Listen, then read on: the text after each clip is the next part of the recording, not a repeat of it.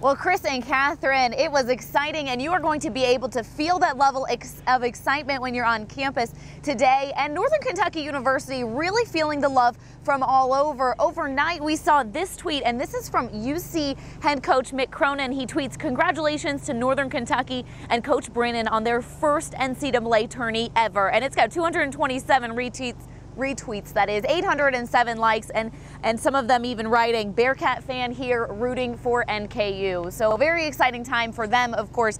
If you were not among the 55 students that took a last-minute road trip to Detroit for that game yesterday, Barleycorns was the place to watch. We saw students, alumni, strangers, and friends coming together to see if the Norse could pull out that victory, and certainly some nerves at some point before they eked out that 6-point lead in the end.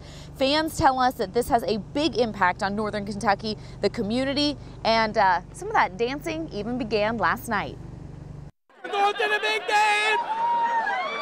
Going to the dance! I'm so excited. It's almost like I'm having heart palpitations. I don't have to go to the gym and work out because I worked out here. I was just jumping up and down and being crazy and just, it's so thrilling. This is something I've been waiting for since I enrolled as a freshman. Just nothing but excitement and positive vibes. Seriously, we have such a bright future.